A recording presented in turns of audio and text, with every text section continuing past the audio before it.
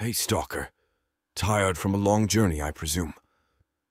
Why not sit there and rest by the campfire, share some stories? You have undoubtedly seen a lot in your adventures. Just before you arrived here, I was reminiscing of the tale of a friend that worked in the proximities of Lake Baikal. Even been there, Stalker? No? Well, after this tale, you surely won't go there.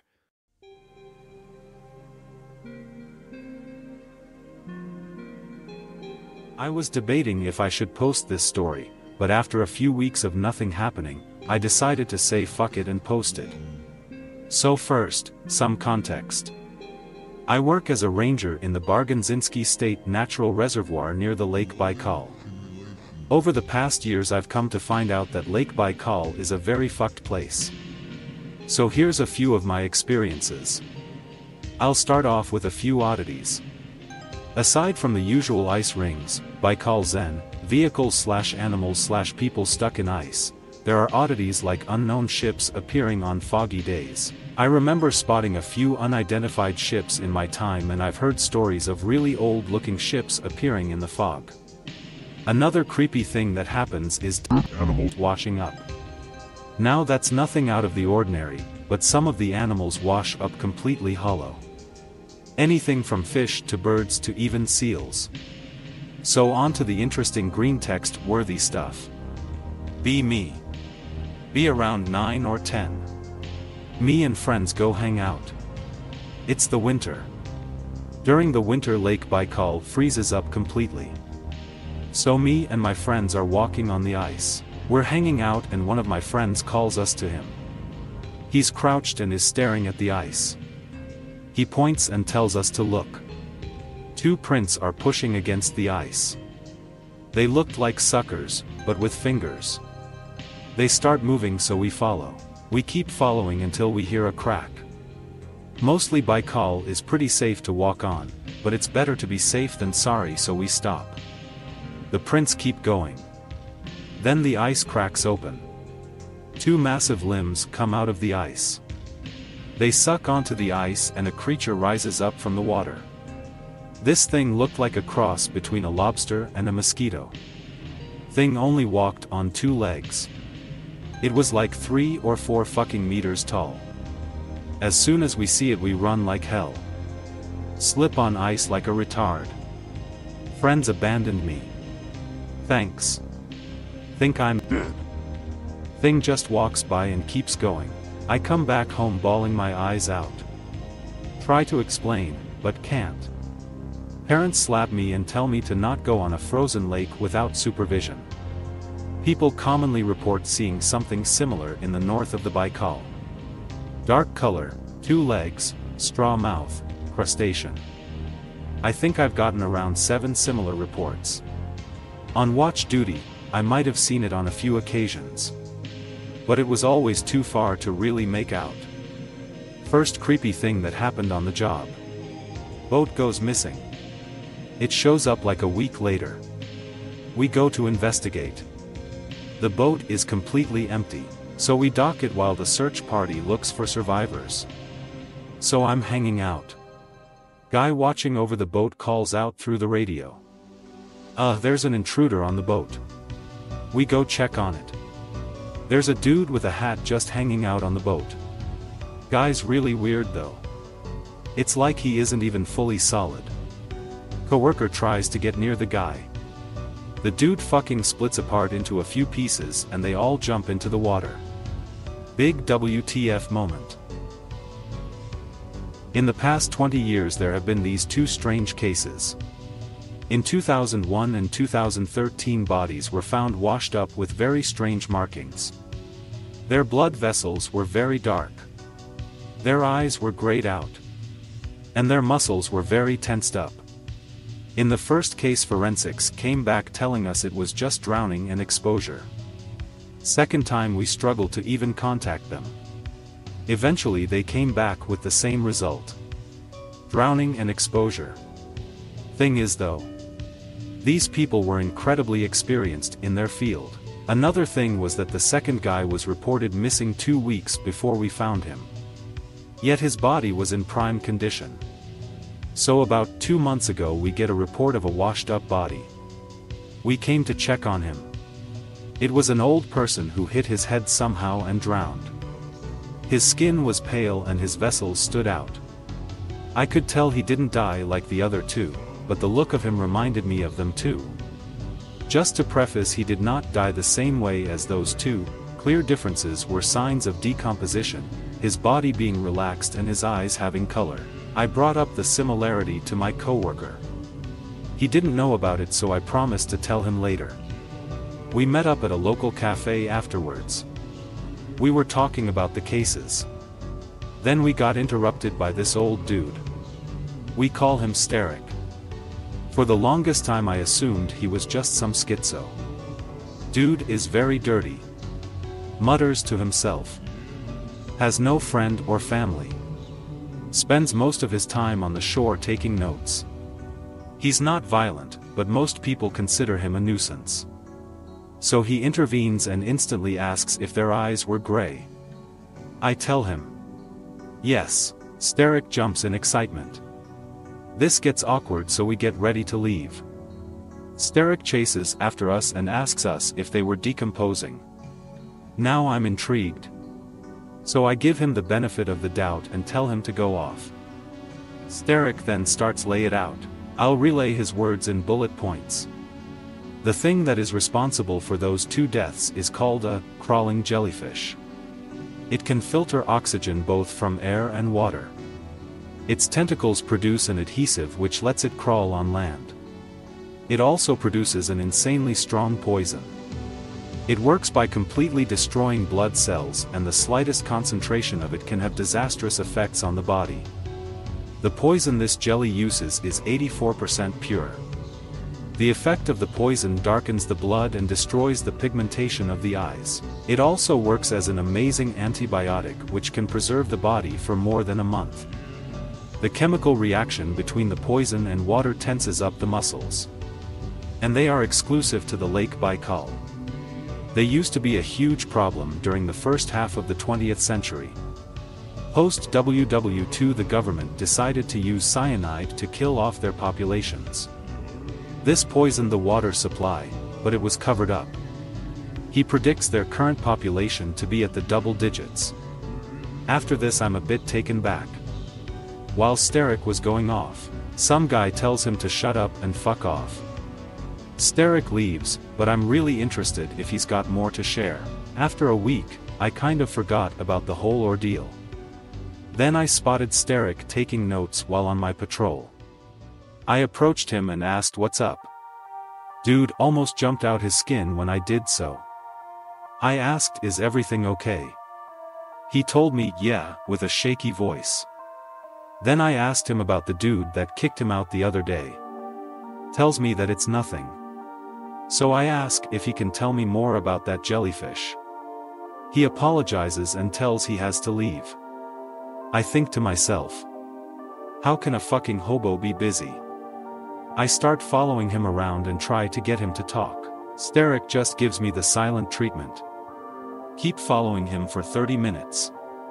Have to stop, cause job. After work decide to go ask around about Sterek. Nobody really knows much about him. He's always just been a part of life. No one really knows when, where, or how he got here. He's just always been here. Decide to ask the dude from the cafe about Sterek. You shouldn't hang around with that guy Anon. He's probably unhinged. Asked why he kicked him out. The guy smells like shit Anon. True. So in my travels I find out only one thing. The guy fucking loves chess. Damn good too.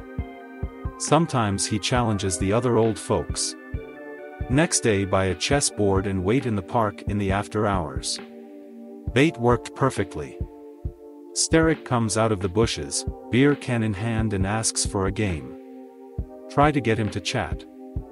Fucker is really focused on the game though. I'm shit and get beat in like 3 moves. He comes back for a rematch a few days later.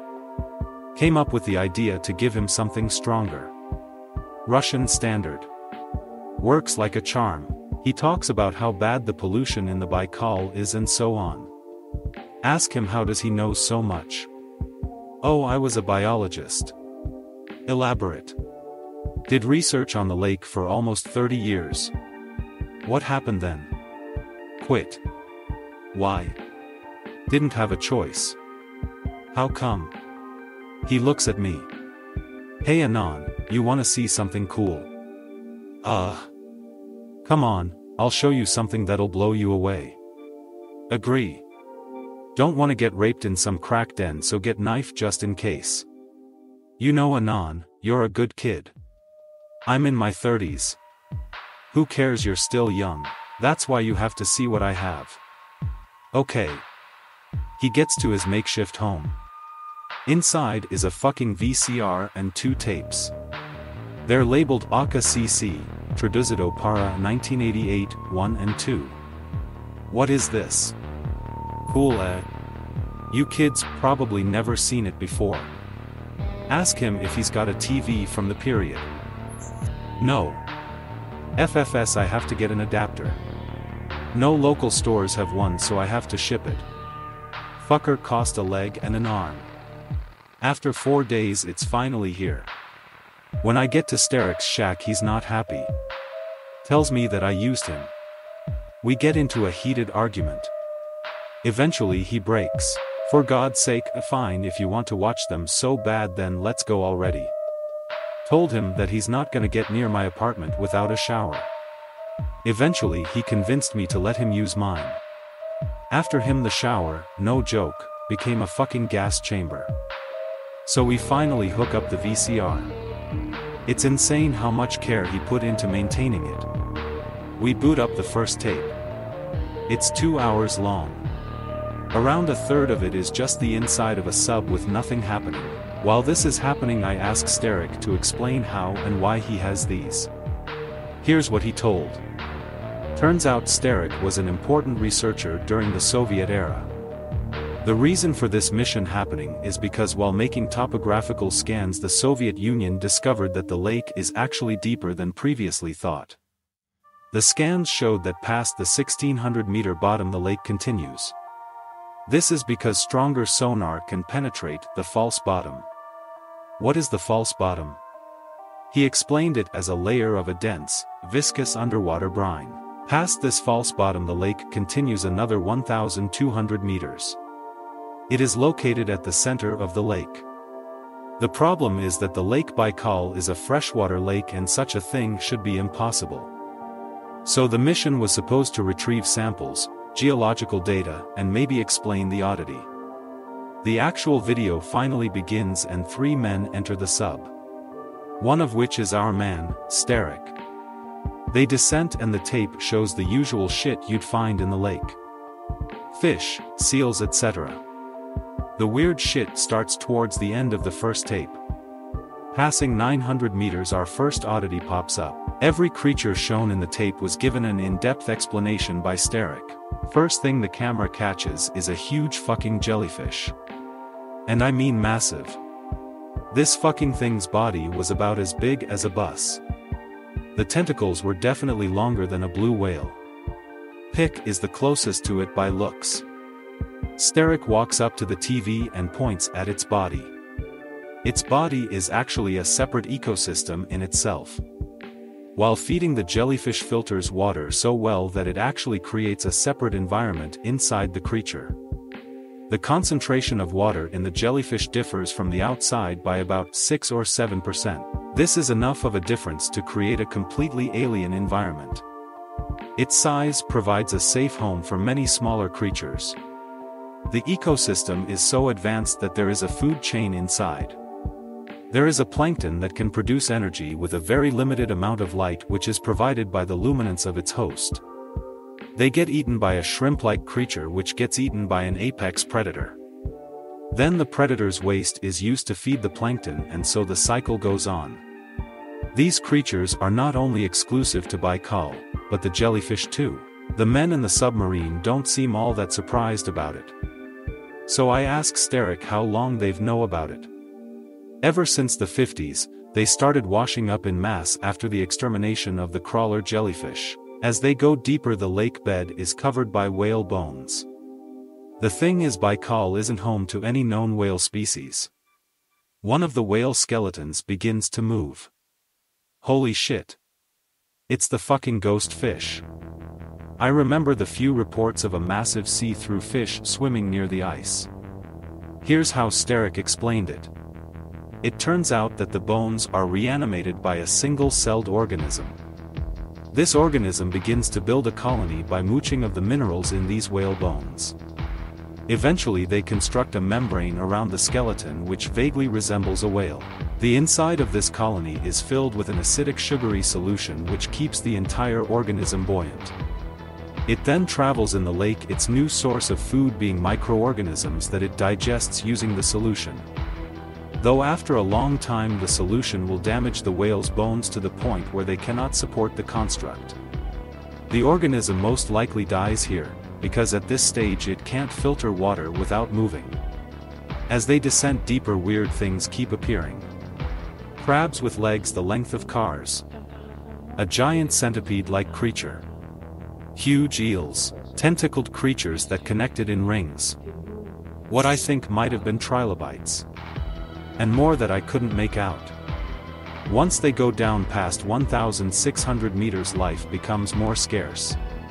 Eventually they reach the false bottom. It is a massive brine pool.